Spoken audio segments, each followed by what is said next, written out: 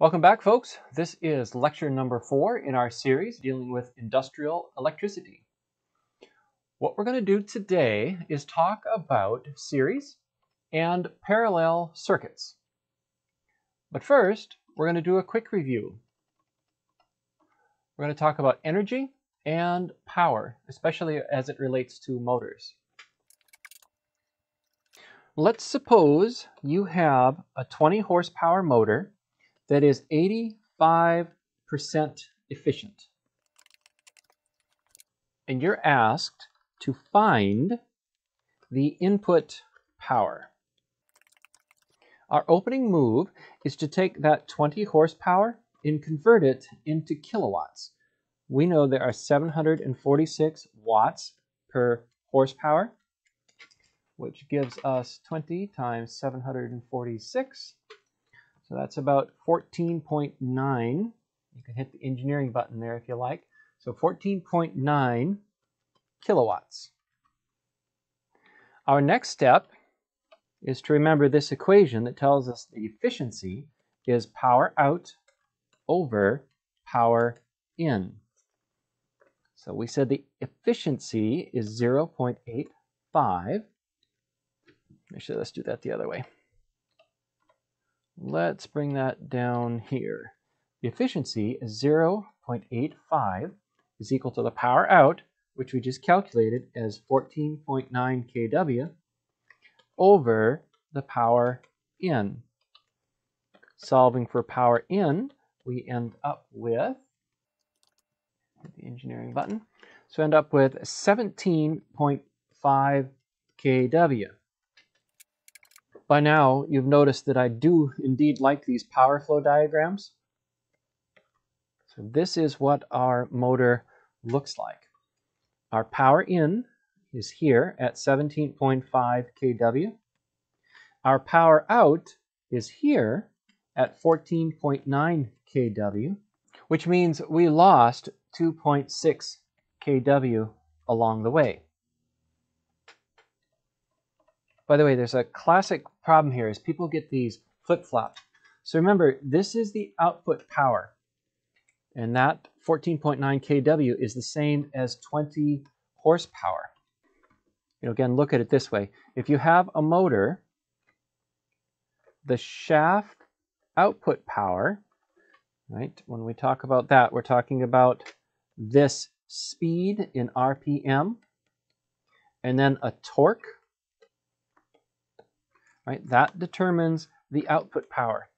And that part right there, the speed and the torque, gives us 20 horsepower for this particular motor. We should mention that most of this power here is lost to heat.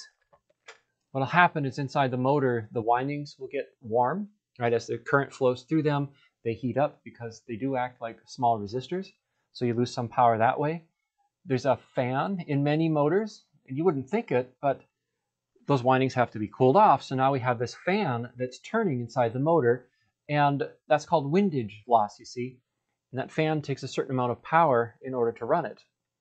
There's a few other losses that we'll talk about later in this class, including friction and hysteresis due to the alternating current that's flowing in the windings. Again, more on that later though. Let's work one more motor problem, and then we'll move on to our parallel resistors. So suppose you're given a 5 horsepower motor. You know that the voltage in is 24 volts DC, and you know that the current in is 190 amps. And you're asked to find the efficiency. Now, this looks like a difficult problem, but it's really not, as long as you keep your bookkeeping straight. So we have input characteristics and we have output characteristics, and you got to put everything into its right place. For example, we know this has an output of 5 horsepower. We can convert that very quickly into kilowatts. Again, 746 watts per horsepower, which means 746 times 5. So this is 3.73 kW. That's the output power in kilowatts. What we need to do now is find the input power in kilowatts. We're given voltage and we're given current. And we also know this thing here, this pi, right? We played with that before. And with our cover-up method, we know that power, cover-up power, is a current times a voltage. So we could say that the power in is the current, in this case 190 amps, by 24 volts. So 190 times 24 gives us a power in of 4.56 kW. Power in, power out. Now we can calculate that efficiency. So eta, that's our symbol for efficiency, is power out over power in. Our power out is 3.73 kW. Our power in is 4.56. So 3.73 divided by 4.56 gives us an efficiency of about 82%. Chances are you're going to see these on the next quiz and exam. You're going to be asked to do a power flow calculation. Remember, for a motor, the output power is measured on the shaft. It's RPM and torque. There was another equation which tells us that the horsepower is the torque in foot-pounds multiplied by the RPMs all over 5252. Okay, again, that is the output power as measured at the shaft of the motor. And we can convert that quite easily into kilowatts.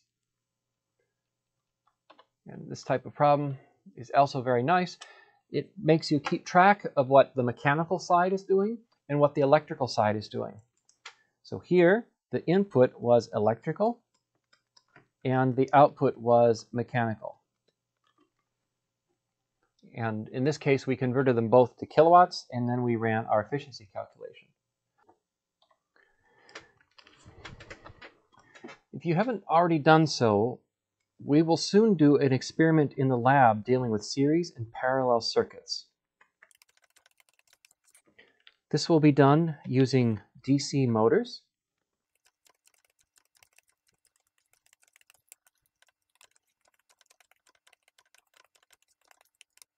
From that lab, we made a few observations.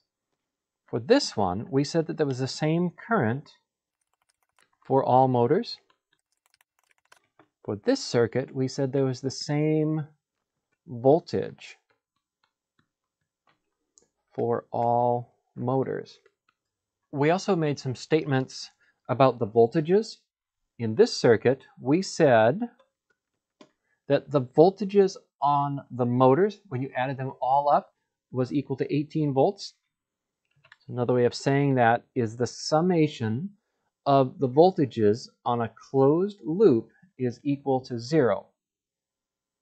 Or what I said earlier, where the voltage supply is equal to the voltage load. Right, so that was for our series circuit. For the parallel circuit, we said the summation of the currents is equal to 0. Or another way to say that is the goes intos gotta equal the goes outos. In this circuit, we have this going in, and we have the current to each motor going out. And the current going in, as I recall, it was about 600 milliamps, was equal to the current going out. So 200 milliamps there, 200 milliamps for this motor, and 200 milliamps for that motor. Okay. I think we covered this. We talked about this property being Kirchhoff's voltage law, and this property here as Kirchhoff's current law. So KVL and KCL. Okay, new topic, series resistors. If we have a circuit such as this, we'll assume this is 12 volts DC. Let this be 10 ohms. Let this be 10 ohms and 12 ohms here. This is the important equation. This is the one you want to write down in your note card. The total resistance, R total, is equal to R1 plus R2 plus, and we can extend that to n number of resistors. For this circuit, R total is equal to 10, so that's that resistor, plus 10 is that one, plus 12. So our R total is equal to 32 ohms. Don't forget the units there.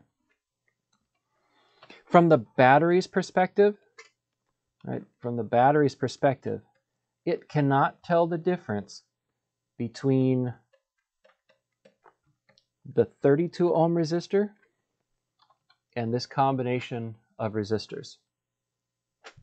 In fact, you'll often see me draw circuits like this, where I'll get rid of the battery, and what I'll do instead is I will show a person standing here looking into the circuit, which is really you with your multimeter.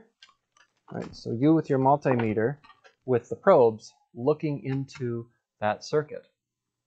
And what do you see? Well, in this case, we see R total is equal to 32 ohms.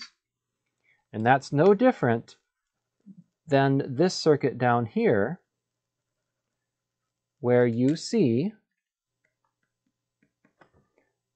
so we're looking in, R total is equal to 32 ohms.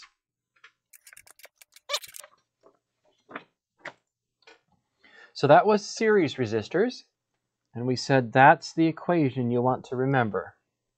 Now we'll do parallel resistors. We'll start with a simple circuit, 12-volt battery, 3 resistors. Let this be R1, R2, R3, 30 ohms, 47 ohms, and 22 ohms. There's two ways to look at this. You could say the total resistance is equal to 1 over the first resistor, plus 1 over the second resistor, plus, and so on and so forth, till we add up all of them to the nth resistor. Right, so that's one way to do this. Another way is to say R total, is to say 1 over R total is equal to 1 over R1 plus 1 over R2 plus, and so on and so forth till you get to the last resistor.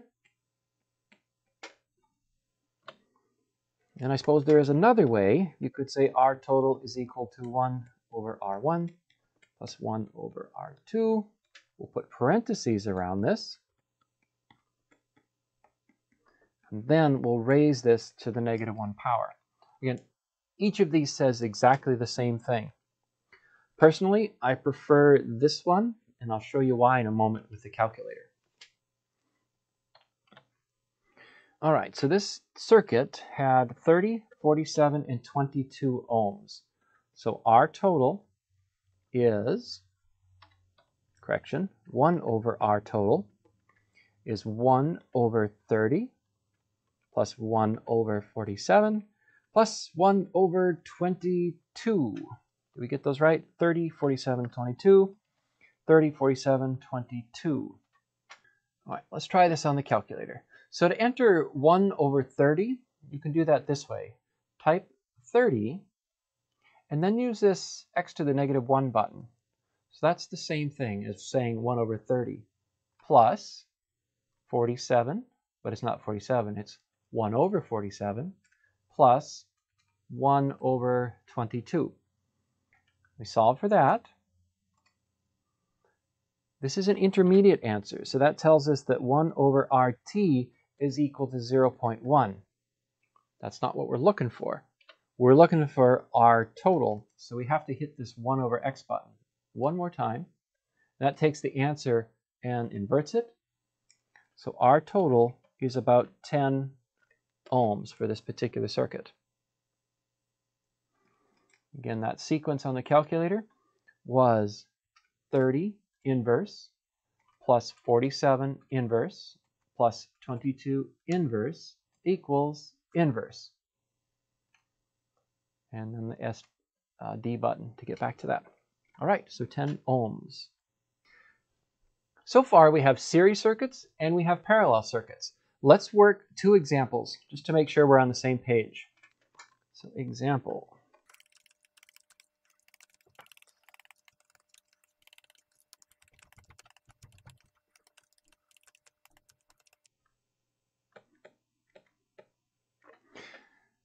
Okay, that was a lot of writing.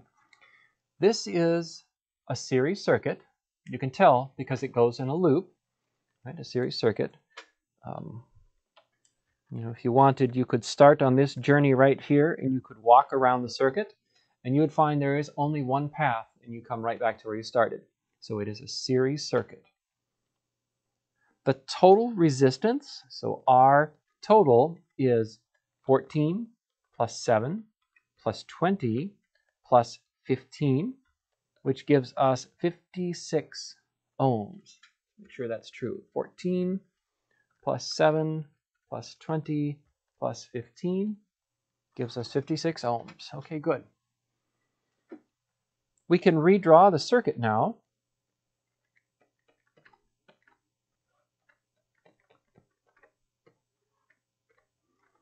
So 56 ohms. As far as this 28-volt power supply is concerned, these are the same circuit. They both appear to be 56 ohms. Since we're here, let's put an amp meter into this circuit and see if we can't figure out what the total current is. So back to our cover-up method. If we're looking for a current, we cover that up. It's a voltage divided by resistance. So the current is 28 volts divided by that resistance, which gives us 500 milliamps. Okay, that's good to know. And that means that everywhere in this circuit, we have a current of 500 milliamps. 500 milliamps through R1, 500 milliamps through R3, 500 milliamps through the 28 volts power supply. If we were curious, right, we could figure out what's going on with R3. So we could talk about the voltage on R3 is, let's see, a voltage. We cover that up. That's a current times a resistance. Do we know the current? Well, of course we do. It's 0.5. And we know the resistance. That's 20, which means there is 10 volts across our resistor R3. We could even calculate the power through R3 if we wanted to know it. So power is a current times a voltage. So our current, again, 500 milliamps. And our voltage, we just calculated that. So that is what, 5 watts? We could have also used that other formula we talked about, where we talked about current squared R. Right, so the power in R3 could also be calculated as current squared by resistance. So that's 0.5 squared by what was the resistance? By 20 ohms? Let's see what we get there. So 0.5 times 0.5 times 20. Yep, same thing. We get 5 watts for that as well. So you're starting to see there's multiple ways to solve these circuits. In one of the follow-up classes, we're going to present something called a voltage divider, which will make this even easier to work. Okay, that was one example. Let's do another.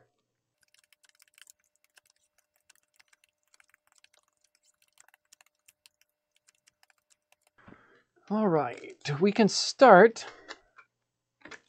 by trying to figure out what the current is at this part of the circuit.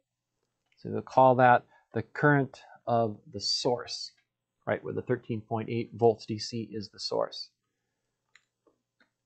1 over the total resistance is 1 over 8 plus 1 over 4 plus 1 over 3. come to the calculator. 8 inverse plus 4 inverse plus 3 inverse equals inverse equals. So we end up with our total is about 1.41 ohms.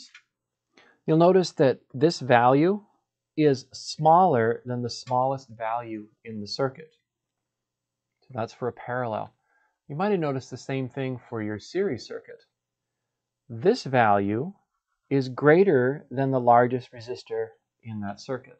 Okay, so series, the value will always be larger than the largest.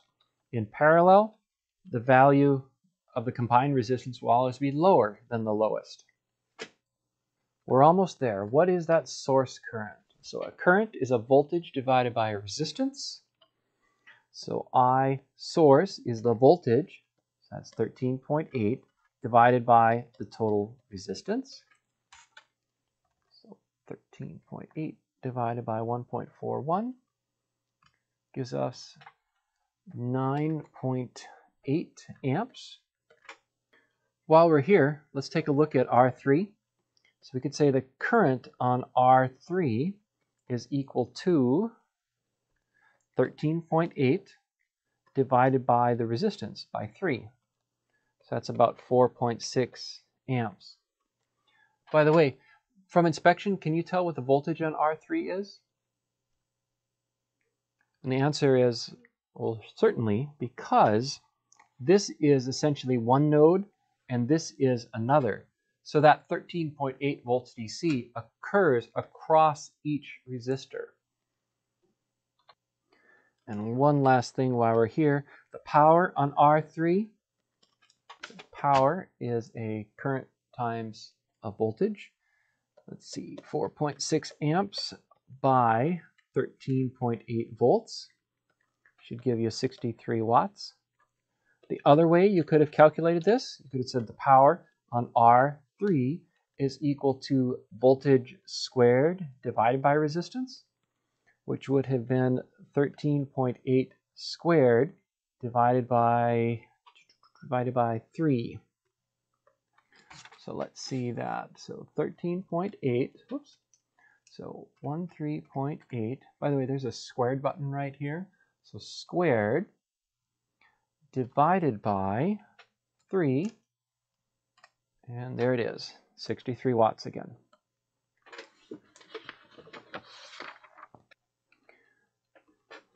We did mention Kirchhoff's voltage law earlier. We call that KVL. And what it tells us is that the algebraic sum of the potential rises and drops on a closed circuit is 0. Symbolically, this is what that looks like. The summation of the voltages in a closed loop is equal to 0. Consider this. We have two power supplies. We have a voltmeter that's reading 18 volts DC, and this power supply reads 10 volts DC. And the question is, what is this power supply's voltage? So Kirchhoff's voltage law tells us that if we were to travel in a loop around this circuit, right? This series circuit, if we were to travel in a loop, we would find out that the voltage is equal to 0. So let's start here in the lower left corner, and we'll set a rule for this momentarily, but we're going to call that negative 10 volts. Minus, again, because we're entering on a negative terminal, we'll call that X for the power supply here, plus 18 is equal to 0. So we entered here, and we said that's a negative. We entered there, we said that's a negative. We entered there, we said that's a positive. Solving for this, we would say that negative X plus 8 equals 0. Therefore, X is equal to 8 volts DC. And you might have done that by inspection. Right? If you have 18 volts on one side, and you have 10 plus something else on the other, that something else must be 8 volts. Let's set up some rules. if you are going to walk on a circuit,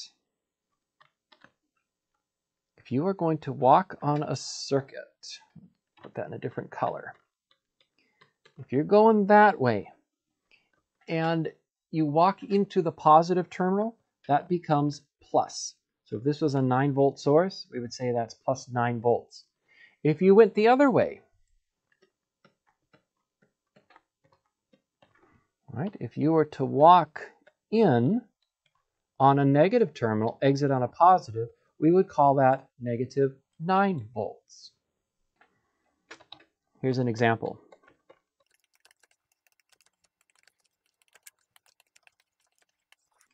Our voltmeter is configured to measure the voltage A with respect to B.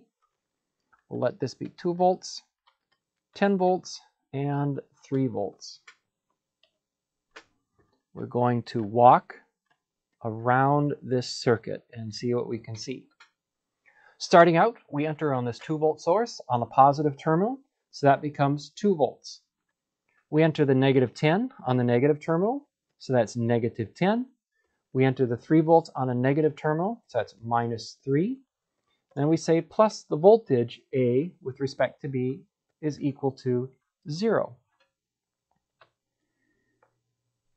Let's see, that's negative 11 plus VAB equal to 0. So the volts A to B is equal to 11 volts DC.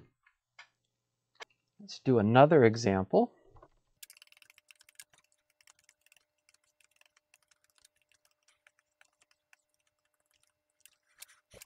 We'll let this meter read 15 volts DC. We set up for our journey, starting in the lower left-hand corner. We walk into the power supply, and as soon as we do that, we're on the negative terminal. So that's negative 24, plus the voltage on R1, plus, and be careful, we have to remember that the red wire is associated with a positive. So we would call that positive 15 is equal to 0. So VR1 is equal to 9 volts DC. Some people like to use a mountain analogy when we're talking about voltages. And we could talk about us starting out at 24 volts. And we could talk about this here being 15 volts. And the difference in potential is 9 volts DC. But perhaps that'll help. It's another way of looking at the problem. We had series. We had parallel. Now we're going to move into series parallel circuits. Here is an example.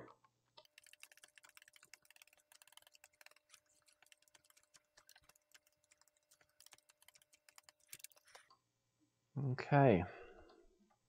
A little more challenging, but really not so bad. If you look at it, you could say that R2 and R3 are in parallel with each other. What we'll do is we'll draw a box around those components. And we'll call this the resistor of the box. We can solve for that by saying 1 over R box is equal to 1 over 10 plus 1 over 20. You'll recognize that as the equation for parallel resistors. So solving for that, R box is equal to 10 inverse plus 20 inverse equals inverse. So that's 6.6 ohms. At this point, we take what was in the box and we redraw the circuit. So we have our 10 ohm as before. That's our R1. That's 10 ohms. But now we have what was in the box as this piece. So now that is 6.6 ohms. We can do this one more time, and by inspection, I think you see it, that our new resistor, our new equivalent circuit, is 10 plus 6.6, so that's 16.6 ohms. Again, as an observer looking here, you cannot tell the difference between any of these circuits. They all look the same. There is a shortcut that we'll use, especially later on in the class. We could say the total resistance is equal to 10 plus 10 in parallel with 20. This is that first 10, and that is in series with the parallel combination of the 10 and the 20. R1 is in series with the parallel combination of R2 and R3, which we see right there.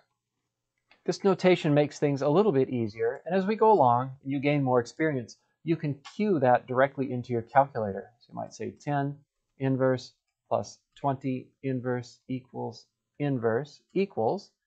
So that takes care of the parallel piece plus 10.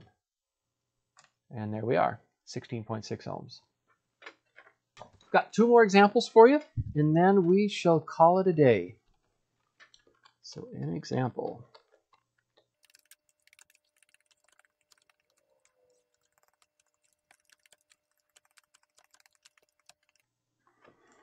And what we want to find is we want to find the power of resistor 3.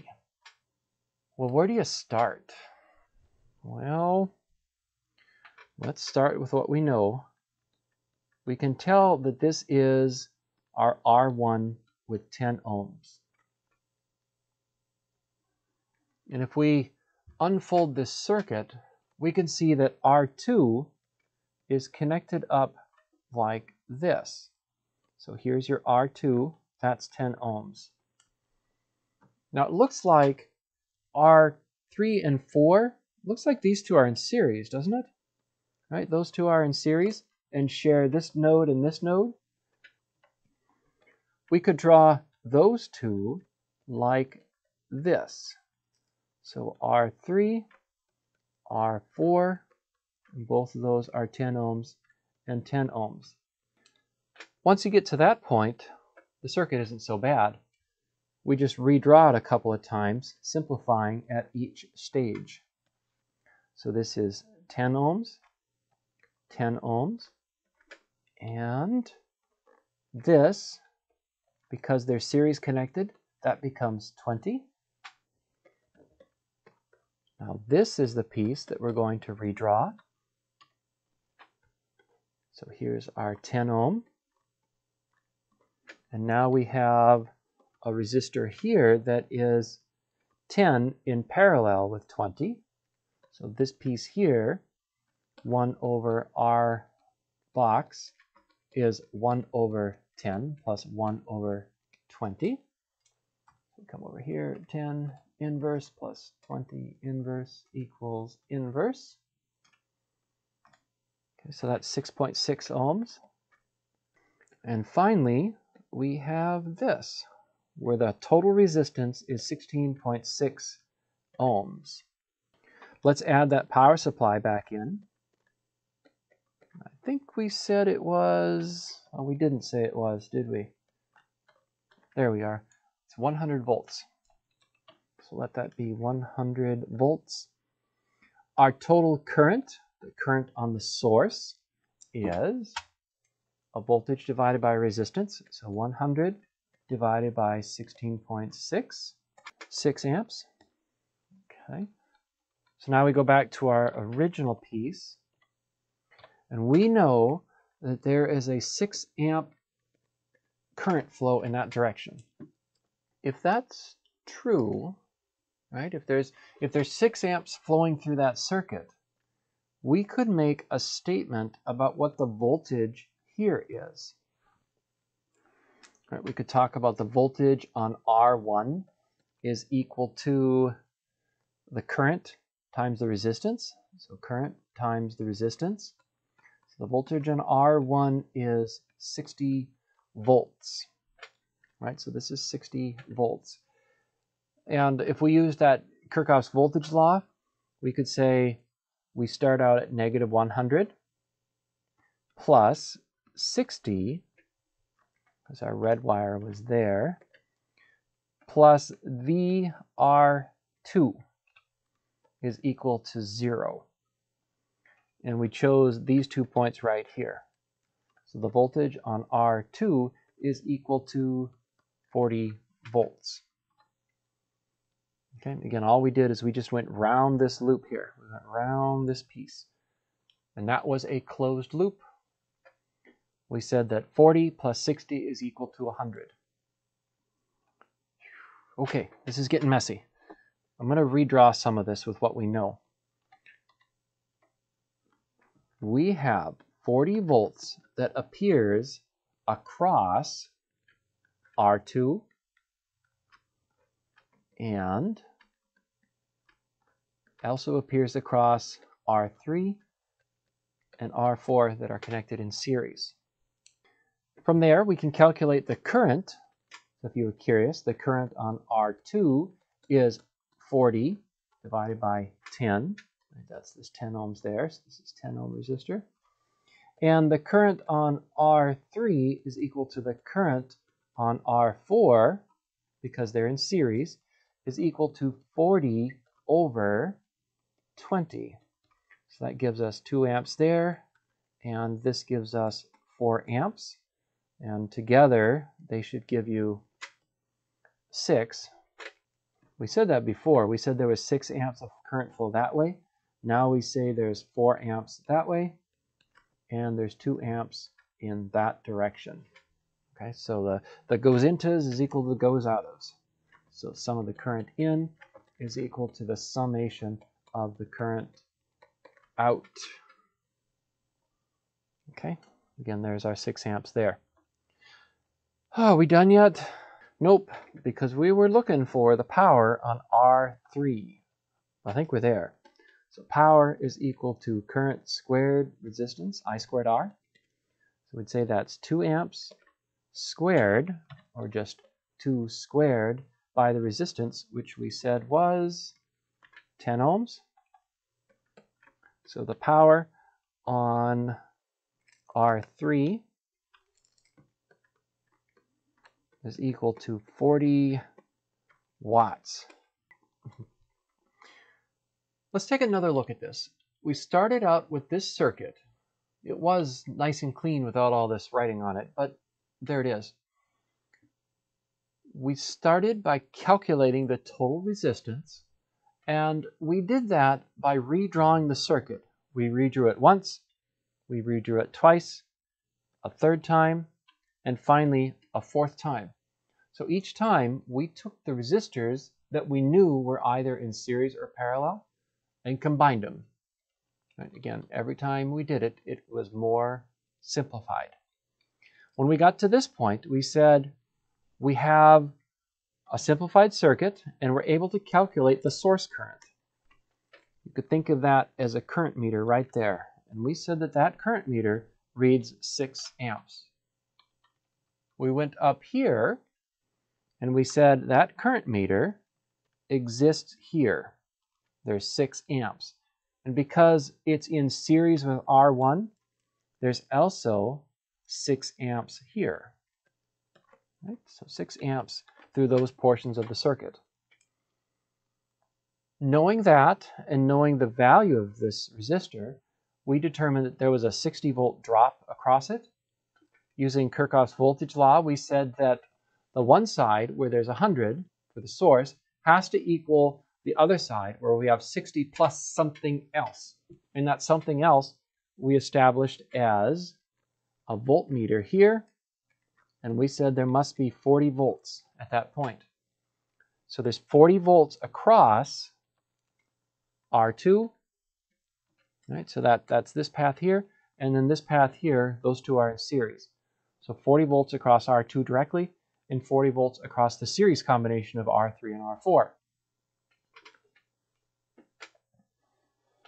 Knowing the voltage at 40 volts and knowing the resistance of each resistor, we could calculate the current. For R2, we determined that to be 2 amps. For R3, we determined that to be 2 amperes. And now that we knew that, we could use our power is equal to I squared R calculation to figure out that the power on resistor 3 is 40 watts. Many steps. In the near future, we will go over a shortcut for this, something called the voltage divider in the current divider, which will make this slightly less messy.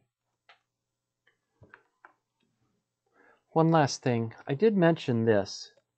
If we have an R total is equal to something like 10 plus 2 in parallel with 3 in parallel with 5,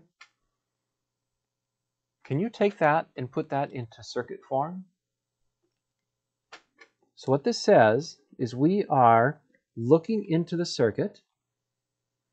We see a 10 ohm resistor in series with a parallel combination, oops, let's add that, of a 2 ohm, a 3 ohm,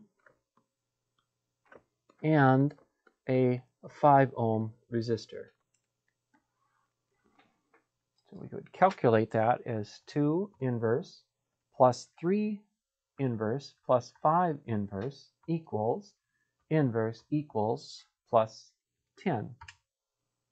So that tells us that the total resistance, our total looking in, is 10.97, which is close enough to 11 ohms.